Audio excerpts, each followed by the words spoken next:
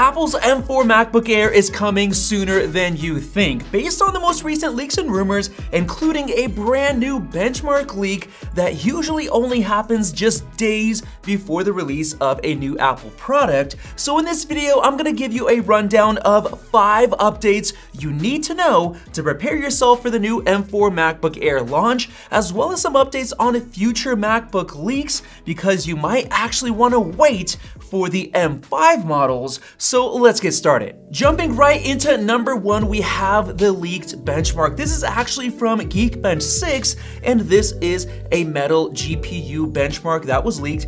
55,516 points, which is basically on par with the M4 iPad Pro, which is actually very, very powerful, especially for how thin it is, but it is just slightly lower than the M4 MacBook Pro, which scored up to 57,000 points. That's basically within a margin of error, which is very good for this new M4 MacBook Air that's coming. We know that we're not getting that much limitation in terms of performance, so it's gonna do very, very well. The only issue is this MacBook Air is fanless, just like it has been for years. So if you're doing extended workloads, so let's say you're doing some gaming or some extended graphics work, you might get some thermal throttling because of not having a fan, and it could basically bring that performance down. So you have to keep that in mind. Now, how does that leaked score compare to the competition? Well, if we look at some of the most recent Windows PC chips that are going into thin and light laptops, let's say we have the Lunar Lake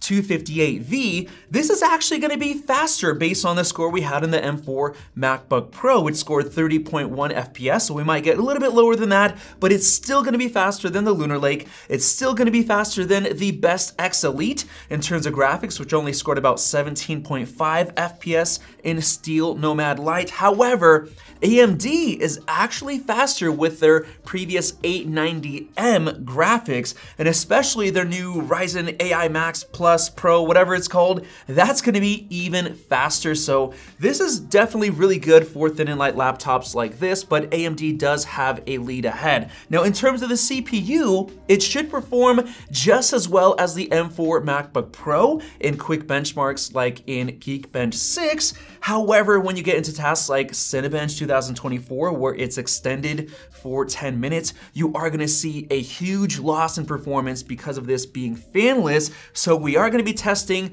some actual coolers with this, so definitely subscribe if you wanna see some testing like that. Now, getting into update number 2, this one's quite interesting because it has to do with the inventory levels of the current M3 MacBook Air models. Those ones are starting to see the inventory dwindle down. Like a couple of weeks ago, Mark Gurman said that the inventories of products like the iPhone SE3, the iPhone 14 models, the iPads, and the MacBook Airs are starting to dwindle down, which is usually a sign that a new product is launching. And guess what? Just last week, we got the launch of the new iPhone 16e, which has completely replaced the iPhone SE3 and the iPhone 14. So that was a good hint. And now, just this Sunday, Mark Gurman claimed again that the inventory levels are going down even further on the MacBook Air models, which means we could be literally just days away from an announcement from Apple of the new M4 MacBook Air. Now, for update number 3, let's try to pinpoint that release date, because we've had leaks recently over the last couple months that the MacBook Air has already gone into mass production. We've also had many software leaks where beta softwares are showing the MacBook Air pop up with the M4 chip.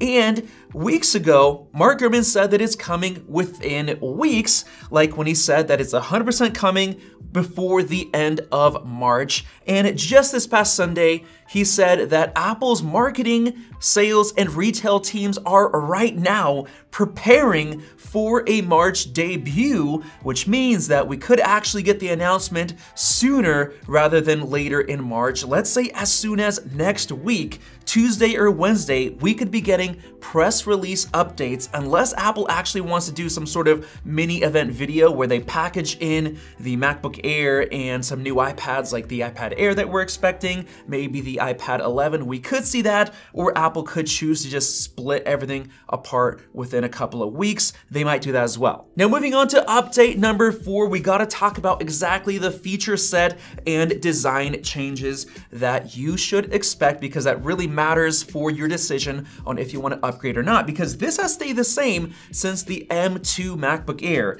The M3 has exactly the same design and features. The M4 is also expected to stay the same in terms of this design, but we are expecting some changes. For example, we're probably getting the 12 megapixel center stage camera because we got that on the rest of the M4 MacBooks, like the M4 MacBook Pro. That's probably coming to this as well. We're also expected to get Thunderbolt 4 ports, whereas these right now are only USB 4 with Thunderbolt 3 support, so we're actually getting legit Thunderbolt 4 ports. We're not getting Thunderbolt 5 because those are limited to the M4 Pro and above chips, so don't expect that. Maybe Apple does something here where they limit the color choices even further, which might help them with margins. But finally, getting into update number 5, you might want to skip this M4 MacBook Air because we're already getting rumors of the M5 chip, which is rumored to be coming later this year,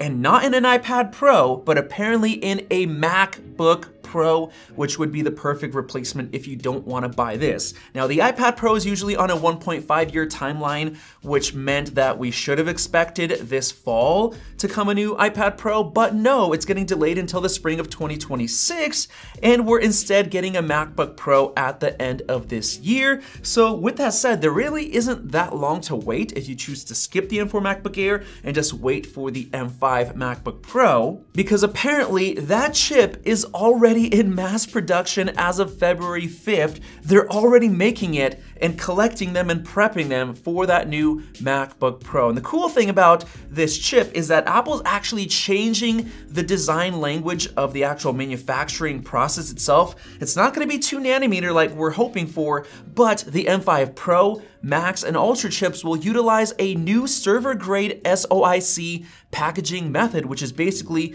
a new 2.5D packaging, which will improve the yields and apparently the thermal performance as well, which is very important for these MacBooks, featuring a new separated CPU and GPU design, which is quite interesting. I can't wait to see what that's gonna look like, because that's gonna be the first fundamental change to how Apple does their chip designs between the CPU and GPU, so I'm quite excited to see that. So with that said, it might be worth waiting for. Now, we also got some even further down the line leaks that you're probably curious about with the whole C1 modem that Apple released. Apparently, they're already testing and working on the C2 modem, and they're also considering bringing that modem into the actual Apple Silicon chip itself in the future, which means that these MacBook chips will have modems built in, bringing 5G cellular to MacBooks for the first time. However, we might have to wait a while for that, maybe 2026, 2027, 2028.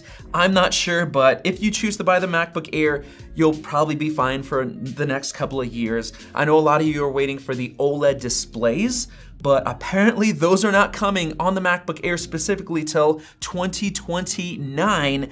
And the OLED on these MacBook Airs is not gonna be anywhere near as good as the tandem OLED that's on the iPad Pro and that's coming to the MacBook Pros. So don't even worry about that for now. It's way out in the future. So you're clear to buy this MacBook Air when it comes over the next couple of weeks if you want to. So with that said, let me know what you're most excited about for the MacBook Air with the M4 chip down in the comment section below, and subscribe above for more videos like this one. Thanks for watching, and we'll see you in the next video.